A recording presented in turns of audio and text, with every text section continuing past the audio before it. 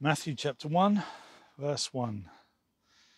A record of the genealogy of Jesus Christ, the son of David, the son of Abraham. Abraham was the father of Isaac, Isaac the father of Jacob, Jacob the father of Judah and his brothers, Judah the father of Perez and Zerah, whose mother was Tamar, Perez the father of Hezron, Hezron the father of Ram, Ram the father of Amminadab, Amminadab the father of Nahshon, Nahshon the father of Salmon, Salmon the father of Boaz, whose mother was Rahab, Boaz the father of Obed, whose mother was Ruth, Obed the father of Jesse, and Jesse the father of King David. David was the father of Solomon, whose mother had been Uriah's wife. Solomon the father of Rehoboam, Rehoboam the father of Abijah, Abijah the father of Asa, Asa the father of Jehoshaphat, Jehoshaphat the father of Joram, Joram the father of Uzziah, Uzziah the father of Jotham, Jotham the father of Ahaz, Ahaz the father of Hezekiah, Hezekiah the father of Manasseh, Manasseh the father of Ammon, Ammon the father of Josiah, 111, Josiah the father of Jeconiah and his brothers at the time of the exile to Babylon.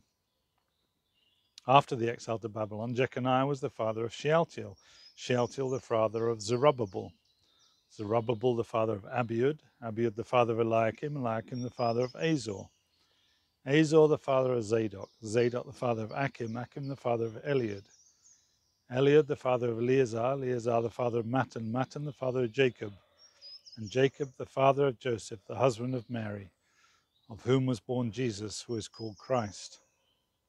Thus there were 14 generations in all from Abraham to David, 14 from David to the exile to Babylon, and 14 from the exile to the Christ.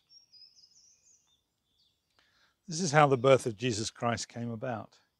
His mother Mary was pledged to be married to Joseph, but before they came together, she was found to be with child through the Holy Spirit.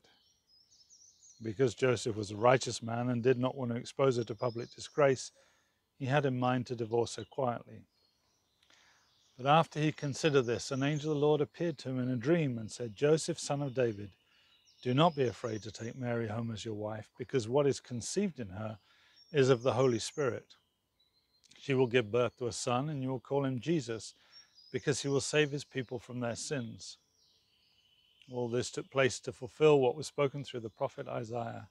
The virgin will be with child and will give birth to a son, and they will call him Emmanuel, which means God with us. When Joseph woke up, he did what the angel of the Lord commanded him and took Mary home as his wife.